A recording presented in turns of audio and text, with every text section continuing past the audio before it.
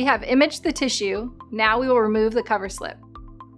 Remove the cover slip immediately after imaging is complete. First, dispense 800 milliliters of Millicue water into a beaker. Immerse the slide sideways or in a horizontal orientation in the beaker containing 800 milliliters of water with the cover slip surface fully sideways. Hold the slide in the water until the cover slip slowly separates away from the slide.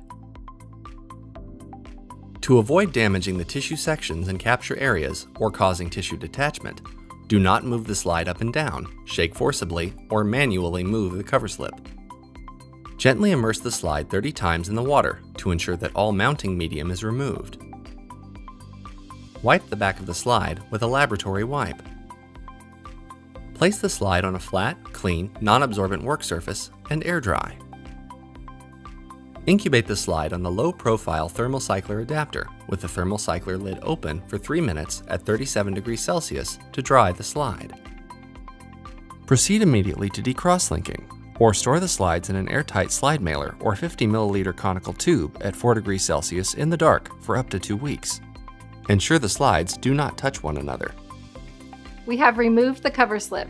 Next, we will perform destaining and decrosslinking.